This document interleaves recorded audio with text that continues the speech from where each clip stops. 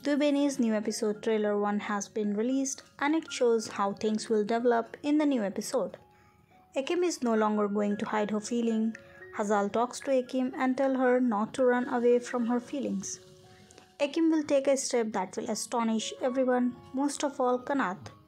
She goes to school and publicly declares that she is in love with Kanat. Kanat and Ekim decide to be friends for a while, get to know each other, and if they become lovers one day, they will continue this relationship forever. Clearly, the surprise at school will never end, with messages of white elephant appearing on the student's phone at school.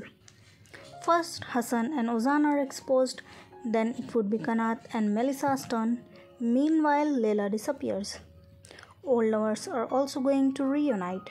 Suna run away from homes and take shelter in Darwish house. She also sees something terrible in the house. Are all these events connected? What do you say? Share your thoughts with us and don't forget to subscribe.